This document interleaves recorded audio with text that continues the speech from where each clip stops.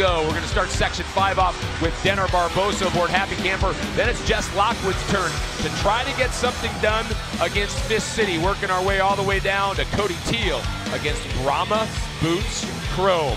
Time to check in with Jesse Byrne yet again for his Matador pick of the pen. Well, guys, I'm down here with a Canadian bull, Happy Camper. He comes from Josh Breeze and the gang up north with 2-bit bucking bulls. Denner and this bull have history. We go back to the finals a year before. Denner's 87.5 points on this bull. He really hasn't been ridden since, but one time Zane Lambert sticks him for a 90-plus score. So look for a score that's, I think, going to put Denner in contention for a round win today. Jesse mentioned the success stories, Mac, against this bull, but this bull is also taking care of some of Canada's best. Has a great run. Really good run up there, and you know, Denner though's got to be pretty excited about this. Denner's not had the finals that he's wanted to have, or that I think he can have, what he's capable of doing. And this, knowing he got to pick a bull that he's been successful against before, that could go a long ways for Denner getting things turned around, because if he can get on a roll, this guy can really ride. Hey, J-Dub, how do you like Happy Camper's skill set? I really like him. He's a big, strong bull. He's stout. You look at the width he has across his back. He's got a good seat on him. He's got good power. He's going to turn back. He's got good intensity. Everything, this is the perfect storm for Denner to get one on the board here. And this is a young guy that I really look forward to. When he gets past a couple of these nagging injuries, look for him to be in that top 2 or 3. Ty, J-Dub just listed him, right? But we always talk in other sports, well, baseball specifically, right, about being a 5-tool player. He just listed off all the attributes of a great bull.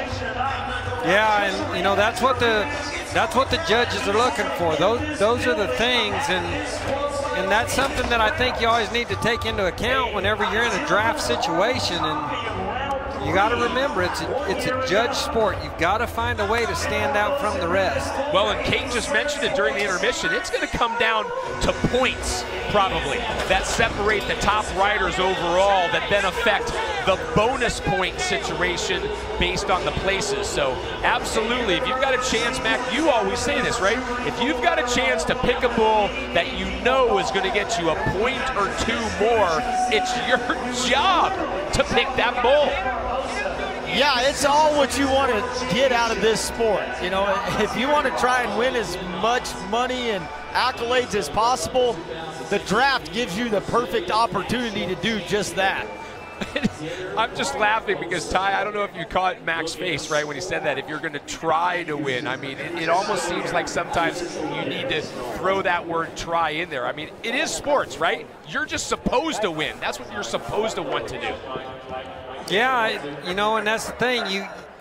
You got to believe in yourself first, and you know, this sport is, you are against all odds in this sport every time. You know, even when you're in this pen of, you know, these are what we're going to call the pretty nice bulls, and you know, they're bucking off most of them. That's how this sport goes, and it takes quite an athlete to do this sport, to do something that's this dangerous and something that you're this against the odds every time, and learn how to be confident within it. Denner's on the clock, down to 20. There's the nod.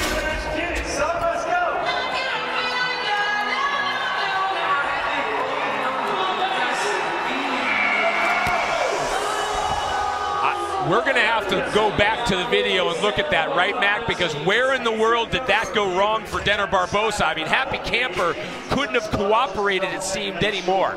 Yeah, and Denner's going to want to challenge this if they're not already looking at this under time, because they have the clock stopped at 7:58, and Cody, from my angle, I didn't see him touch him with his free arm. I know his chest might have hit him. I didn't see him touch him on Lifetime, but one of them apparently thinks they did, and it could have been down there by his leg.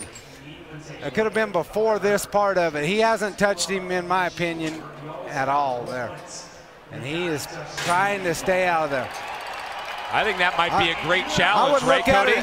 Well, I think it could be a great challenge unless the slap occurred earlier than this. So you can't touch your body or your equipment with your free hand. So he hasn't yet. I don't, on that angle there, he hasn't touched anything.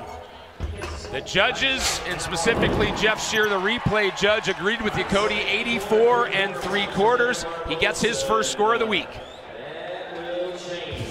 The first jump is where it looked close to me. Watch right here. We'd have to see that from behind the chute camera. Take a look right here. Right there, he touched him. He touched him the very first jump. He gets away with one big time right there. That's plain as day. He was just kind of helping him out of the chute, I think. Getting him going. Well, sometimes you get lucky, right? And if that is